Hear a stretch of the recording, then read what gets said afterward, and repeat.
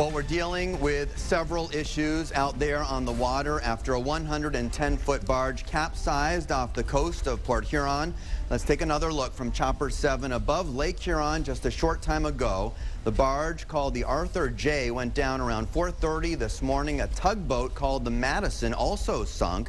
Coast Guard officials tell us everyone on board appears to have survived. Weather may have played a role this morning, and we understand there's been a fuel spill as well. Let's get to Lieutenant Justin Westmiller from the U.S. Coast Guard. He's on the phone with us. Hey there, Lieutenant. What can you tell us about the situation out there on the water right now? Hi, Michael. Basically, right now we've got a potential for 8,300 gallons, and the owner, MCM Marine, has told us that they believe that 1,500 to 2,000 gallons was on board at the time of the incident. Marine Pollution Control was hired by the vessel's owner to conduct the environmental response, and they are on scene with us and our local partners to conduct the cleanup. How big of an environmental issue could this be out there? We're conducting our assessments at this point, and we're working to create the response plan to mitigate the impacts. And let's back up just a bit. What caused the barge to go down in the first place? Do we know?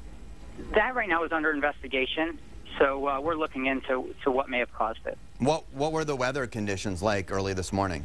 The weather conditions out there at 4:30, it was 10 to 15 mile-an-hour winds, and the seas were 4 to 6 feet. And how many people were on board, and were they all accounted for immediately? What's their status? There was nobody on board the Arthur J or the tug Madison. Everybody on scene, they were on board another tug that was towing both vessels, the Drummond Islander 2, and everybody on board was fine. And what were these barges doing out there this morning? What was their role out there? They were in transit. They were basically traveling down towards the river system in Lake Huron, heading towards the St. Clair River. And with the situation like it is right now, has commercial shipping been affected at all? No, it has not. Okay, and so what's the plan from here on in as we go throughout the day? The plan from here on in is to continue with the cleanup operations and continue with the investigation. And are we talking about some wildlife that could be impacted out there in the water? At this point, there is possibly impact on the water, but we're going to continue our assessment and work to find out what those impacts may be. And the owners of the ships are cooperating with the investigation? They are. All right, anything else you'd like our viewers to know at this point?